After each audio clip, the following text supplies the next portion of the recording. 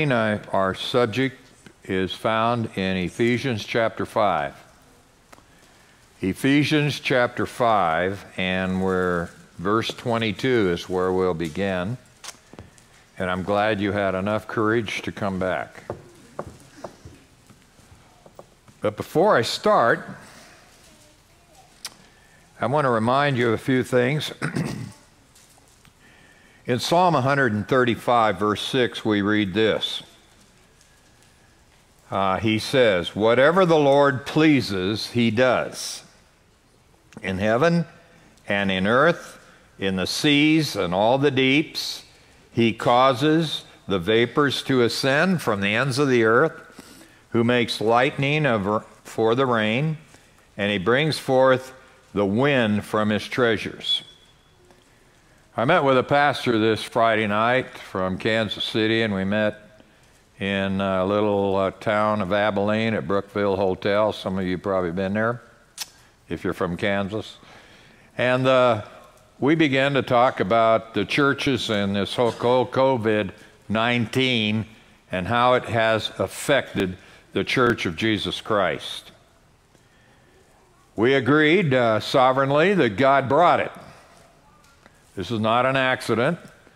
This is not something that just came out of the sky and caught everybody by surprise.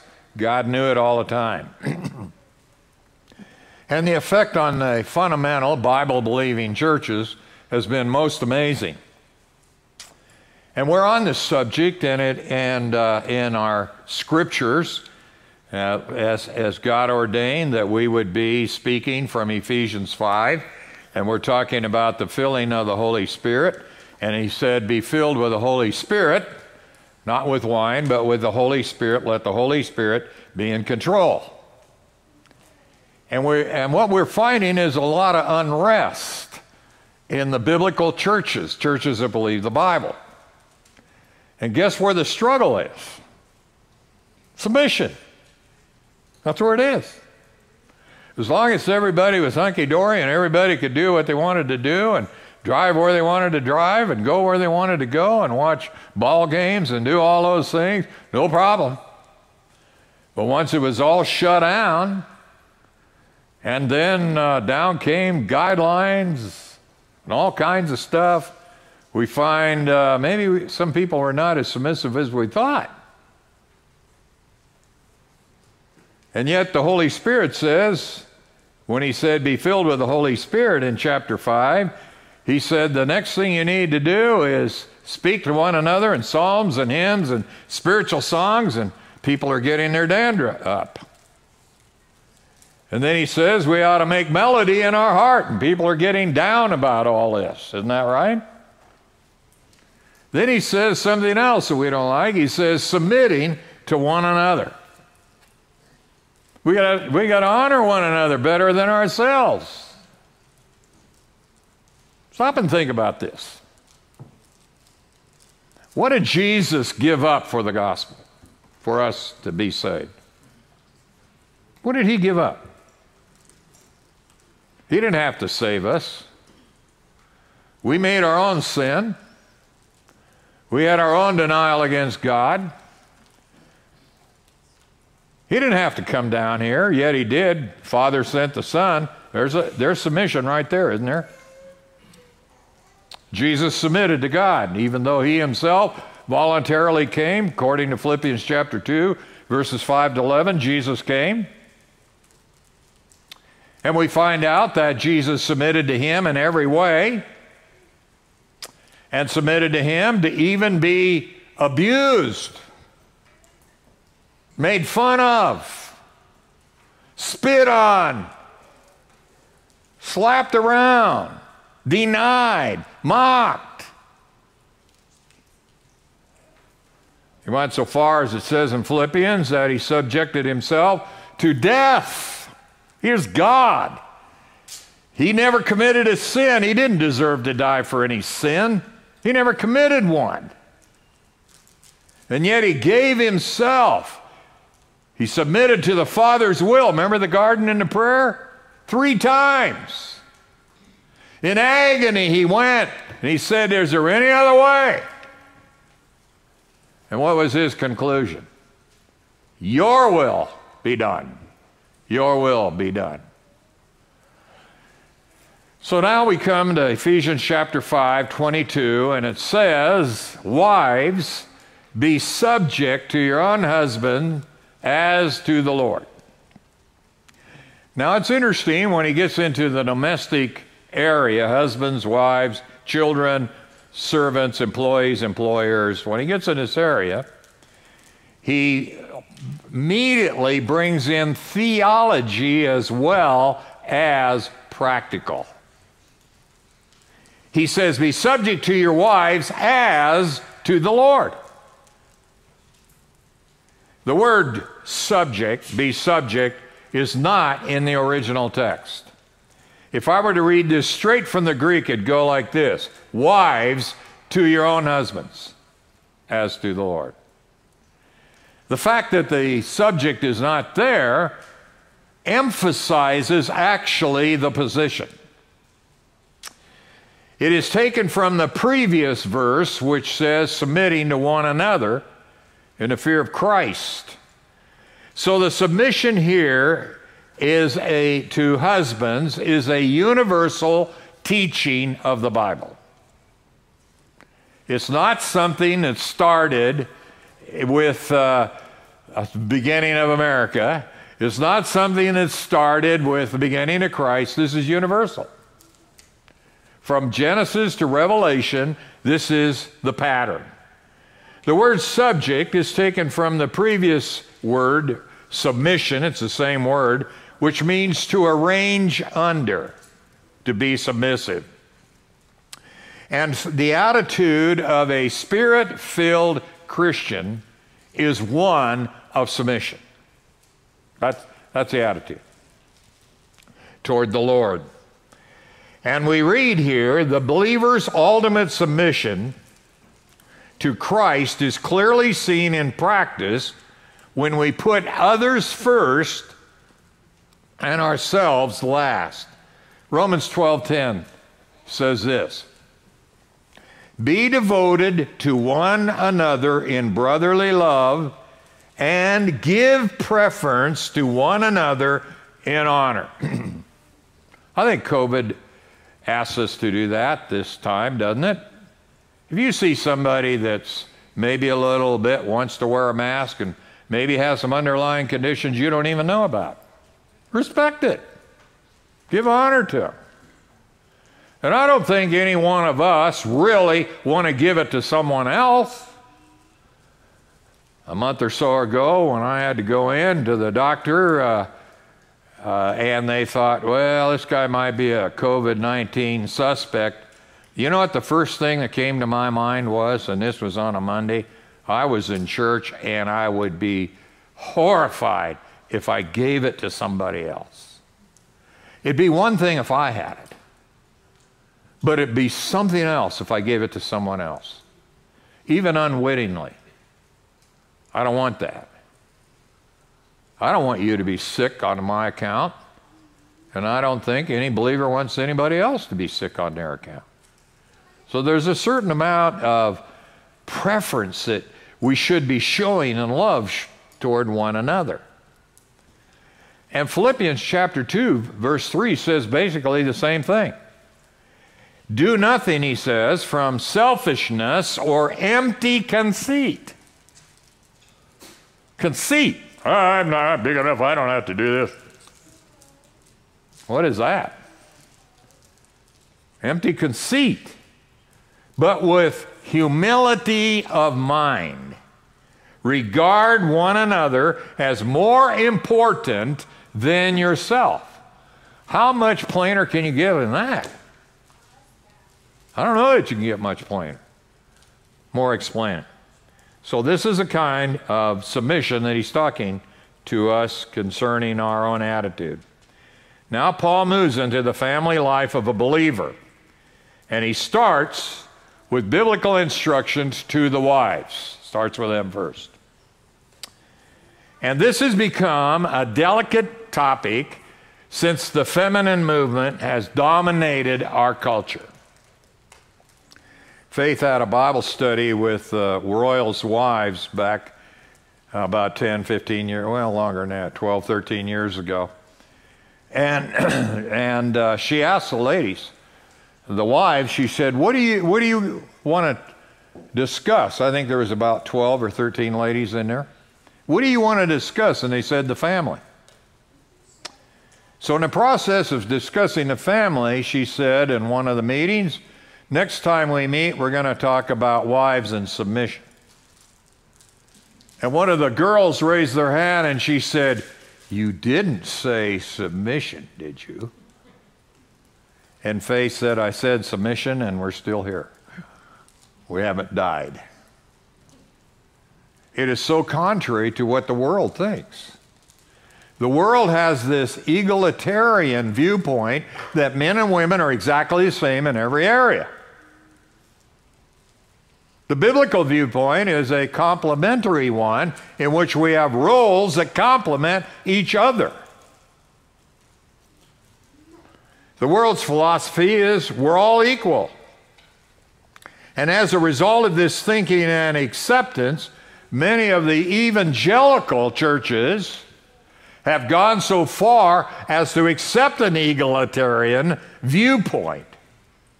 And you're seeing more and more women pastors, women elders, women evangelists, and women controlling the church. And their explanation is that the Bible basically is a living document. Paul did not anticipate everything. Paul was a captive to his own culture where the men ruled the roost. And even when you go back and talk about Paul, he gets criticism even though he's dead. But it is as though Paul didn't really know, but now, in our enlightened 21st century, we know now what Paul really didn't know then.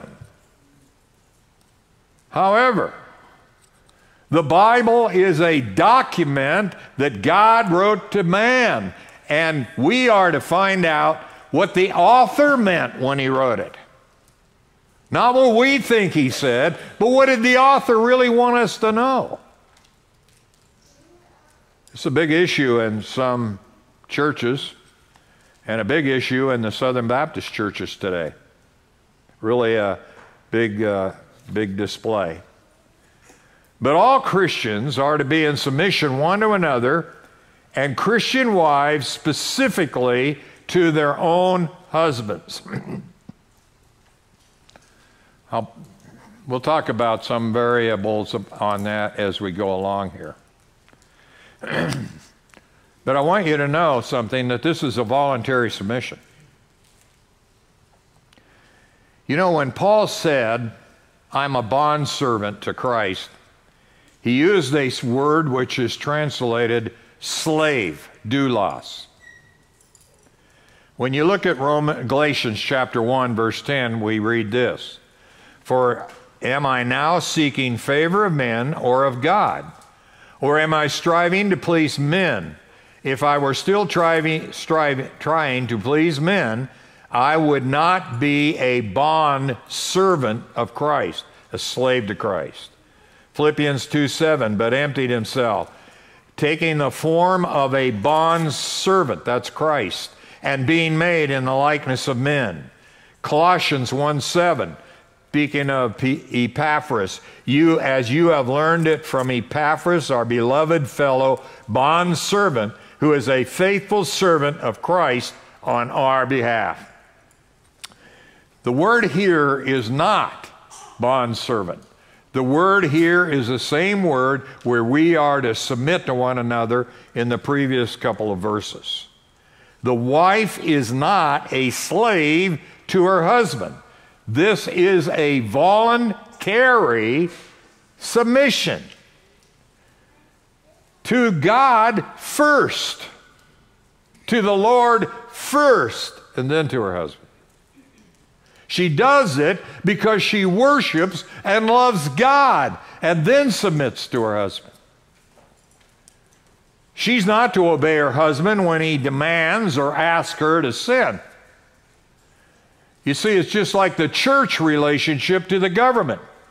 We're to be in submission to the government until the government says you can't preach the gospel or you can't meet together, period. It's against the law.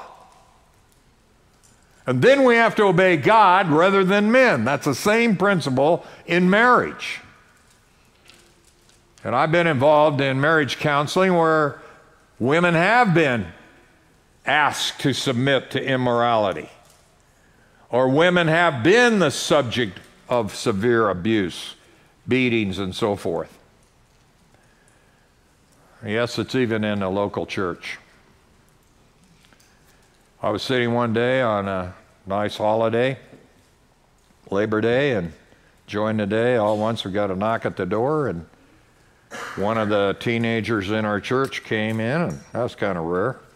I mean, he and I were good friends, but for him to come over on a holiday was kind of an unusual thing. And he said, "You got to come over to our house." And I said, "Why?" He said, "My dad is beating up my mom." He was a leader in our church.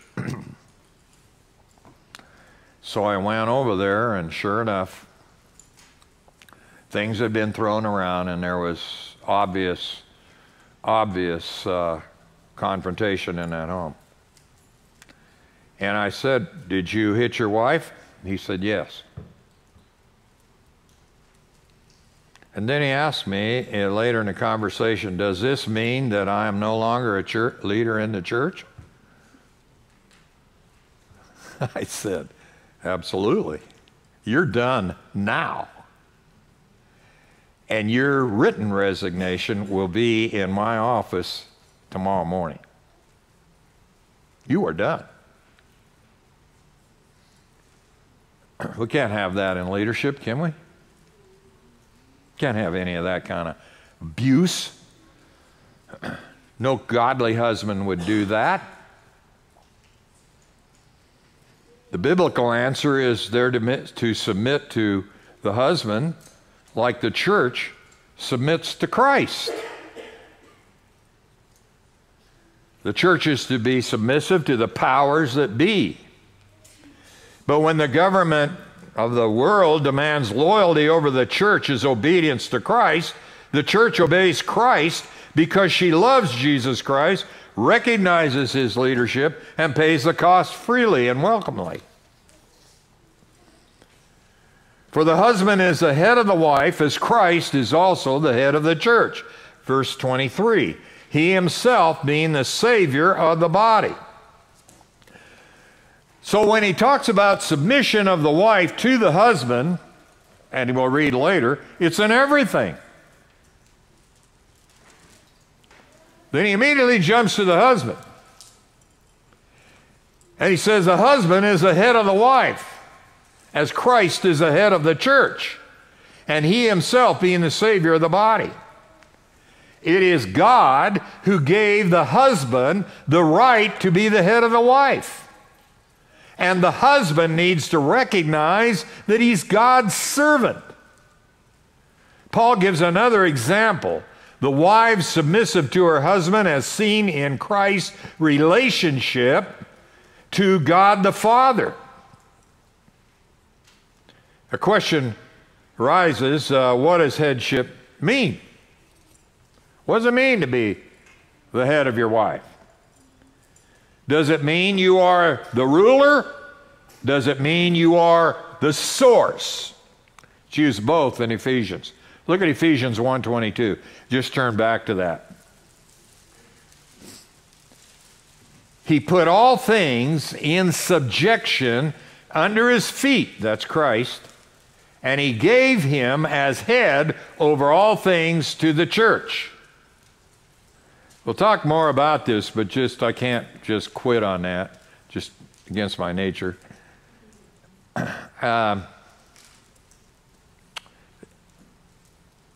Husbands, be worthy of your wife's submission. Be a leader. Be the source of their Christian life. You know what it says in 1 Corinthians 14. I permit not a woman to speak in the church, but to learn from her husband. If your wife has a theological question, can you men answer it? Do you know enough theology if your wife has a question? What happens when, what kind of bodies do people have in heaven? Can you answer questions of a theological nature that your wife says, oh, I'll go ask my husband. He knows the Bible? Or does she say, I'm going to listen to such and such a guy on the radio? Or I'm going to go to a study Bible? Or I'm going to get it from the lady at backyard fence? Where are we, husbands? Do you know the Word? Are you in the Word?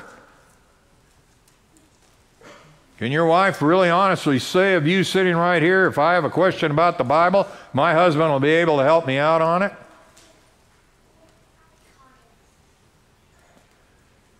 Not only that, he is the protector. Look at Ephesians 4:15. Look at Ephesians 4:15. But speaking the truth in love, we're to grow up in all aspects into Him who is the head, even Christ. Husband is the head of the wife, okay? Who's giving direction to the children? I think most of the time it's passed off to the wife. Where are you, men? What kind of direction are you giving to your boys, to your girls, to your wife?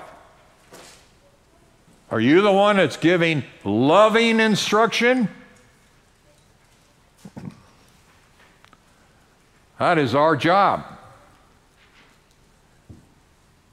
Is it our wives that are coaxing us to go to church? Is it our wives coaching us to read the Bible? Or is it our wives that want to pray together? Well, Sunday morning got an interesting question. A person said to me, you mentioned quite a bit, this Sunday morning a week ago, we ought to pray together. Why? Good question. Why? You know why? It's one time a day that you and your wife get together and really are in tune with the Lord. One time. If there were no God at all, wouldn't that be a good practice to do?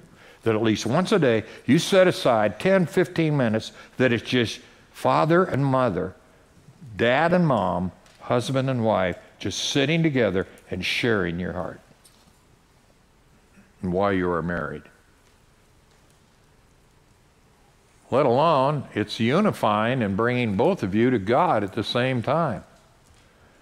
Another reason it's for you and your wife, or husband and wife, to sit down and actually pray for your children.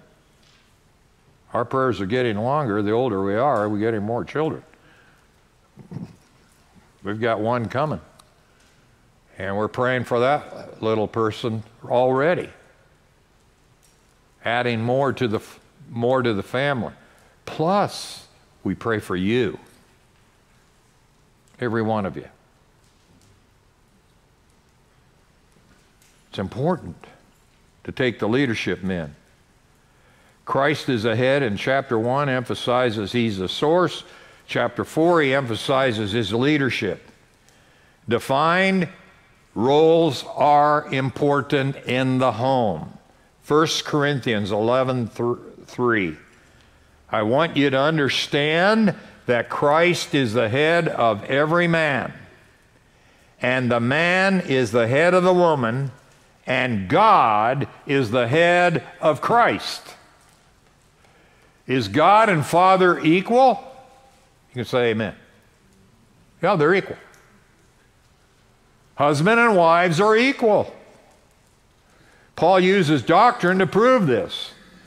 God the Father and God the Son are co-equal in every sense of deity and every attribute. God the Father is omnipresent. God the Son is omnipresent. God the Son is omnipotent. God the Father is omnipotent. God the Son is omniscient. He's here this morning. Where two or three are gathered together in His name, where is Jesus Christ? He's here now. God the Father is here now.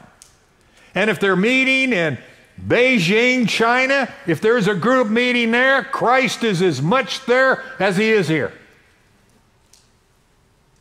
Well, that's a mystery. When you look at it, when God, the Son, is in person at the right hand of the Father, both are omniscient. Yet there's order. Yet there's a role. It wasn't God the Father who came to die on the cross, was it? God sent His Son. And you know what Jesus said before He's going? There's another person of the Trinity who is just as real as God the Father, God the Son, and He is God the Holy Spirit. He's not an influence, He's an actual person. And so when Jesus came and died on the cross, the Father sent Him, and Jesus said, you know, when I'm going back, I'm going to send you what? Another comforter, another person who will live within every believer. He is the Holy Spirit. So there's order in the Trinity, though equal in every way. That's the way it is with mom and dad. That's the way it is with husband and wife. For God so loved the world that He gave His only begotten Son, that whoever believes in Him shall not perish but have eternal life. For God did not send His Son into the world to judge the world, but that the world through Him might be saved. But God did delegate to the Son certain things. In John chapter 5, let's take a look at it. John chapter 5, a couple of interesting verses here. John chapter 5. Verse 26 and 28. For just as the Father has life in Himself, so He gave to the Son to have life in Himself. And He gave Him authority to execute judgment because He's a Son. So one of the roles of Jesus Christ is the judge of the earth. Why? Very simple. He lived here. He knows what that's like, right?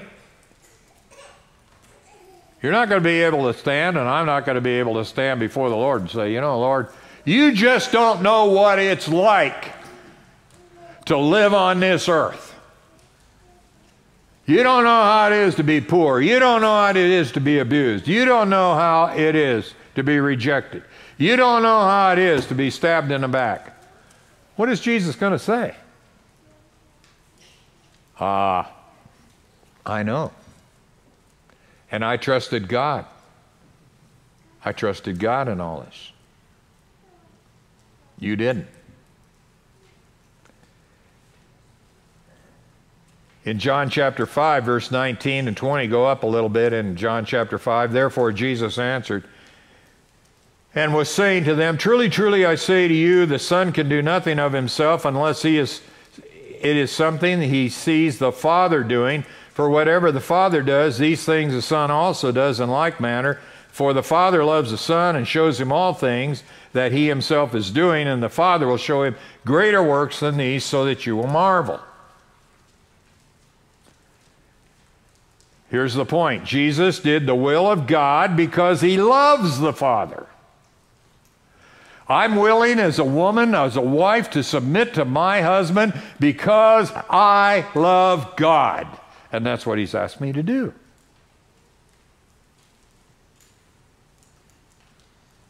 Christ does the will of the Father. In John 5:30 we read, I can do nothing on my own initiative. I hear, I judge, my judgment is just because I do not seek my own will, the will of Him who sent me. In the human world of male and female, both are equal beings, spirit, soul, and body. But in 1 Corinthians 11:12 we read, for as a woman originates from the man, he also, the man, has his birth through the woman, and all things originate from God. We're equal. Every man here had a mother. We come from women. And the women, as to a person, we're equal in every sense. But we're not equal as to roles. God designed that the husband would be the head of the family. You know as well as I do, if you played sports at all and on any kind of team, baseball, football, soccer, basketball, whatever, you have a captain on that team. You have somebody who takes the leadership. And you follow. And that's the way it is in the home. You have to have a leader in the home.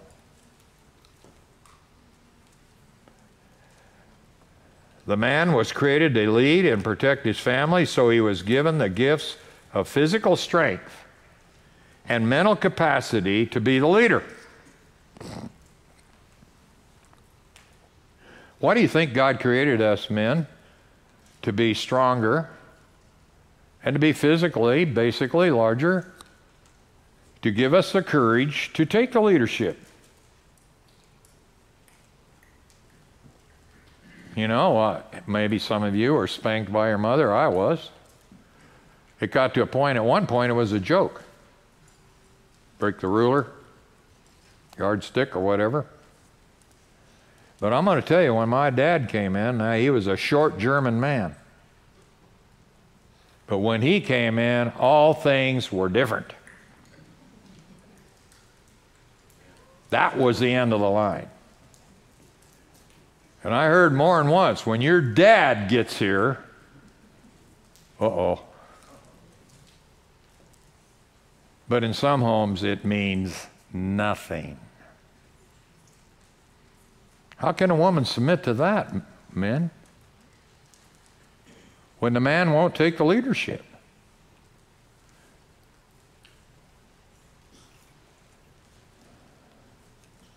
The women were made different than men, even though that's being denied today, but the women were made to have children and to nurture children and show the loving and kind and gracious hand. And to be a helpmeet to her husband. Therefore, she was given the physical and mental gifts to do that. This is true of church leadership. Paul gives further application when it comes to church leadership. I'm going to put the whole thing on the board because I want you all to see it. A woman must quietly receive instruction with entire submissiveness. Oh, I didn't write that. Who wrote it? I want to hear you say it. God wrote that through Paul. I do not allow a woman to teach or exercise authority over a man, but to remain. There you go. I'm expecting to be tarred and feathered. Not really. We got good ladies here. Wonderful women. And here's the reason. They're biblical reasons, not cultural reasons. For it was Adam who was first created, and then Eve. Remember the story? Adam was created first. And second reason, verse 14, it was not Adam who was deceived, but the woman, being deceived, fell into transgression. It's her nature. She's more, now these are fighting words. She is more vulnerable than the man. Why did they quit letting salesmen go door to door and visit when the husband was at work? Because he sold her things, talked her into things. I'll even get more graphic than that. If you had a group of women over here, and you had a group of men, and there was a wall in between, and they were discussing a girl who had a baby out of wedlock. The women's discussion would go something like this: he said he loved her. The men's would go like this: he wanted only one thing only. Who's the vulnerable? Girls, teenagers. If a guy says, I love you, that's no stronger than his character. Because he probably said that to someone else 2 weeks earlier. Don't buy it. More vulnerable. How many weird things will be? For example, I'll give you another example. A preacher I heard talk about this one time. He was on the way to church. He drove by a lake. Drove by the lake every Sunday morning, every Sunday night, every time they went. Hardly anywhere he drove by the lake. One day they're driving by the lake, and he says, you know, honey, there's alligators in that lake. Really? What would be a man's response? Man, if you believe that, I've got land in Florida I'd love to sell you. And a lot of times women pick up things, men, from the community, from so-called places, even from doctors. Pick up things, and the man just said, oh, okay. And said, maybe we better check that out. Maybe let's not buy this thing. And bring some realism into the home. That's your job, to protect your family from things that are spurious. A lot of false teaching comes through women. The cult, Christian Science, came from a woman. The cult Seventh-day Adventist came from a woman. A lot of these things pick up there, and the man who's the leader of the home, who studies the Word of God, who knows something about facts, is willing to stand up and say, no, it's not going to happen here. Sometimes, men, we have to stand up over issues just to let people know in our family who's running the show. Wives, support him. Here's where your submissiveness really comes in. Support him. Support him. It was not the Adam who was deceived, but the woman. Now look at verse 15. Women will be preserved through bearing of children, if they continue in the faith and love and sanctify with self-restraint. I don't believe this means you're going to be saved by having children. I mean, he's talking about the child-bearing, singular in the Greek. Who brought to us Jesus Christ? A woman. It didn't come from the man. A man had nothing to do with the birth of Jesus Christ. The woman who brought the deception into the world, believe the deception, is also now the one who brings in the Savior. How about that?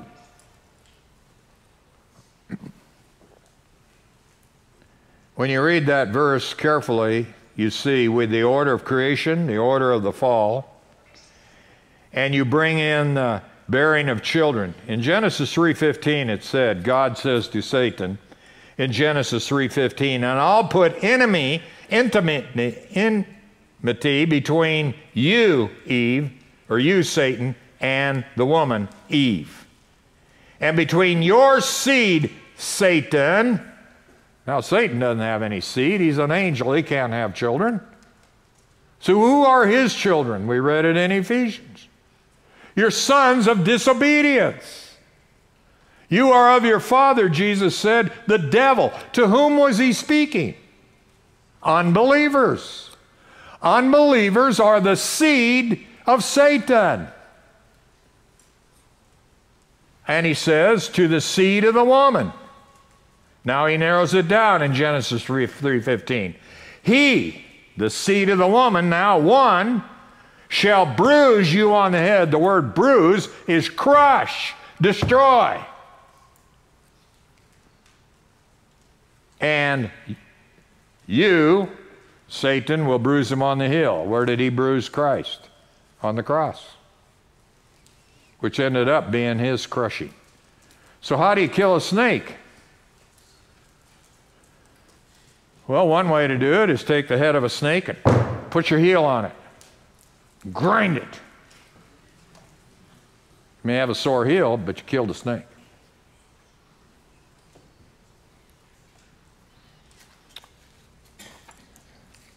It's one of these messages that just keeps going and going. Look at Genesis 3:20. In verse 20, now the man called his wife's name Eve because she was the mother of all living. Through the one seed, God promised a seed, and now there's hope.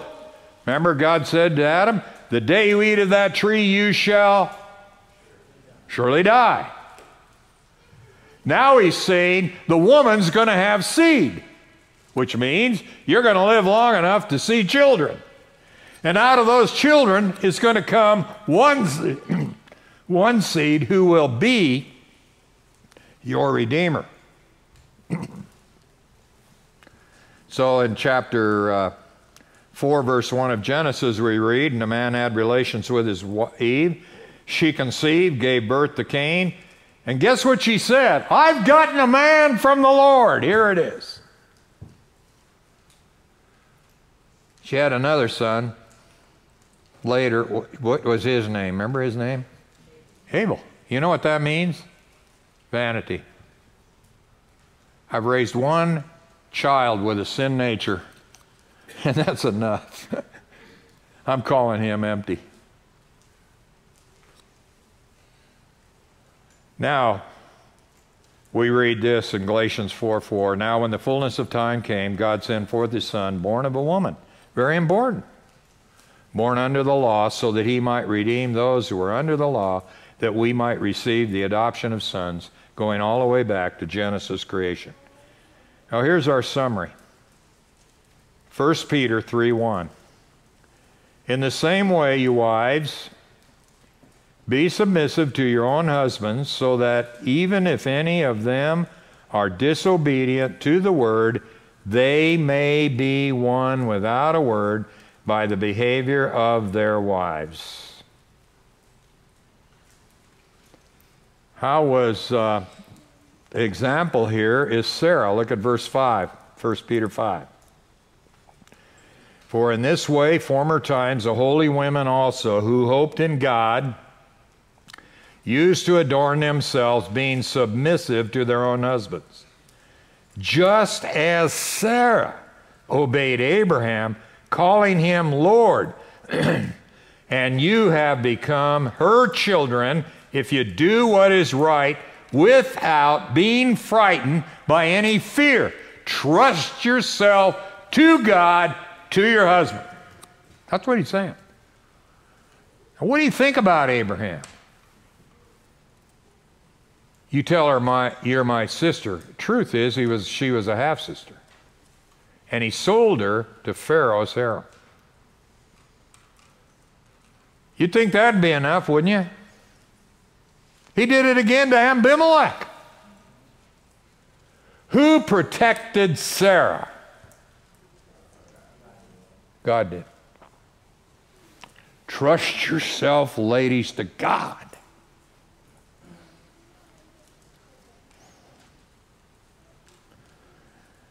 What about, here's something we have a prayer list for ladies who have husbands. They're Christians and husbands who don't believe. They ought to be on everybody's prayer list. I like this verse. In the same way, you wives, be submissive to your own husbands, so that if any of them are disobedient to the word, they may be won. The word may, this is a future passive indicative. They will be won. No may here. This is not subjunctive mood.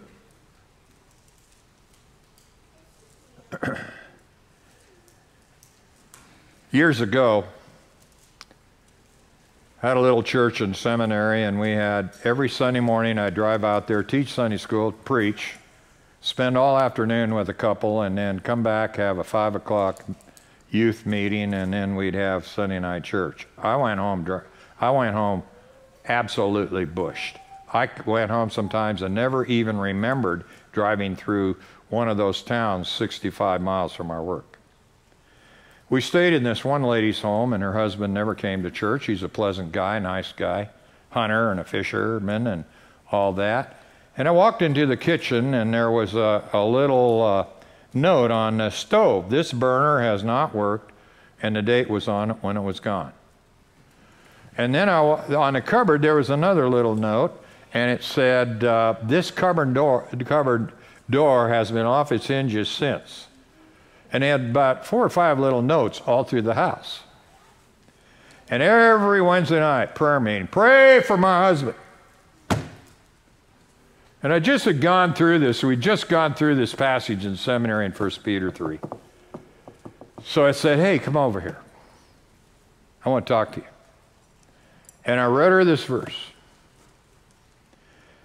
And I called her by name. I'm not going to give you her name, but I called her by name, and I said, the next time, next Sunday when you go to church, will you ask your husband and say, would it be okay if I'd go to church? Could I have your permission to go to church? And if he says no, then don't go.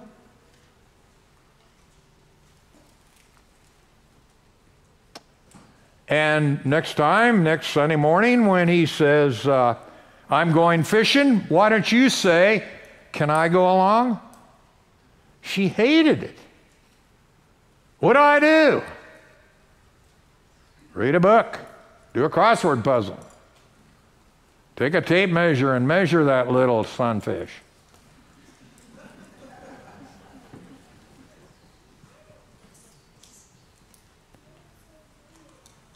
She said, nobody's ever told me this. Nobody's ever told me this. Let's try it. A couple Sundays, she was missing.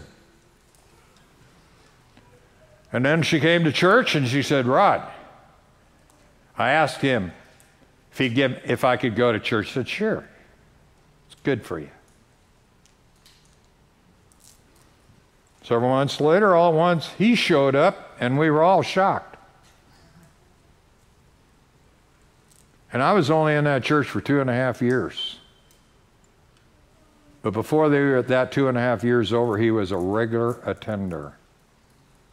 And I told her to get rid of all those little things. Get rid of every note. You're not going to win a man by nagging. You're not going to win a man by your words physically. You're going to win him by the inner nature of your heart, in submission to him as you would submit to Christ. Ladies, you want to, and I have another question here. What do you do if you have a husband or you're much more gifted than your husband in certain areas? Submission is not to be negated in those cases, but she must use her godly wisdom to find a way to help her husband in areas of his weakness. You women are smart enough. You can figure that out. A husband should be realistic and recognize his wife's strength and incorporate his wife in his leadership. After all, we're one, aren't we? My wife is more gifted in this area than me. I ought to listen to her. And she ought to be able to pick the times when it's really right to receive it. I'll give you a very personal story. It just happened. I sent a wrong payment, a big payment, to a company that is minuscule compared to the money I sent them. And I'm having a hard time getting the money back. I've called them and I finally said, tell me who your supervisor is. Well, we can't do that. Tell me I want my money back. And it's really getting aggravating. And I am really aggravated with these people. I didn't swear at them. I was firm, and I was firm. My wife comes in and says, God works everything out.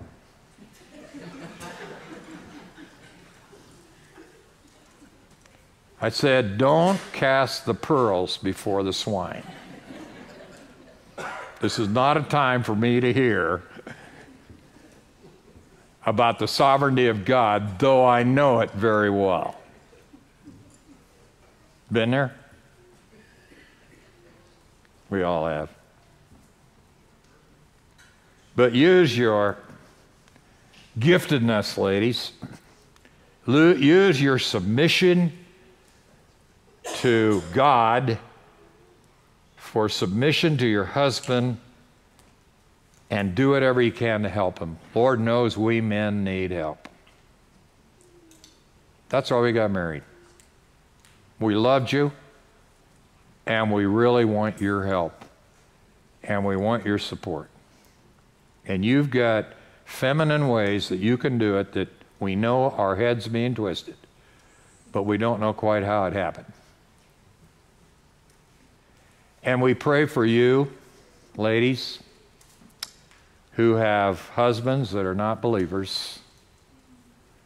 We pray for you that God will give you the grace, that you will see the day when they come to know Jesus Christ as your Lord and Savior.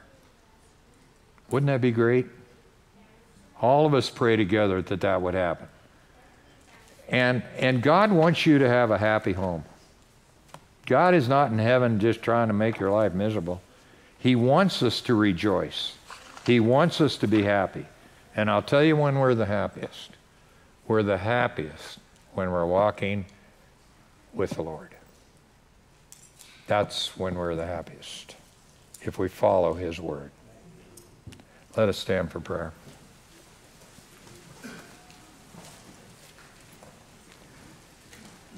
Father, we thank you for your word. And we recognize within the heart of every one of us is rebellion and our own sin nature. We don't want to be told what to do, when to do, and where to go. But Father, you have given your word that if we will obey you with our whole mind, soul, and body, there we'll find peace. There we'll find joy. Help the believing ladies, Lord, who may be struggling with this whole thing of submission, to right now give in and say, I surrender all. Husbands, love your wives as Christ loved the church. We pray this in Jesus' name. Amen.